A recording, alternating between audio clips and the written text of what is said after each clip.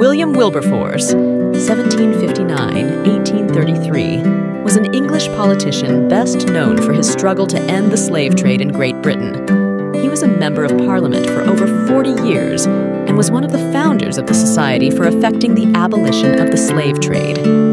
Wilberforce's struggle was successful when the Slave Trade Abolition Act was passed in 1807.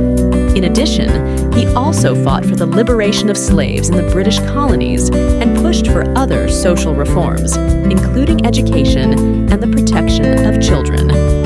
Wilberforce is recognized as one of the figures who played a major role in the abolitionist movement.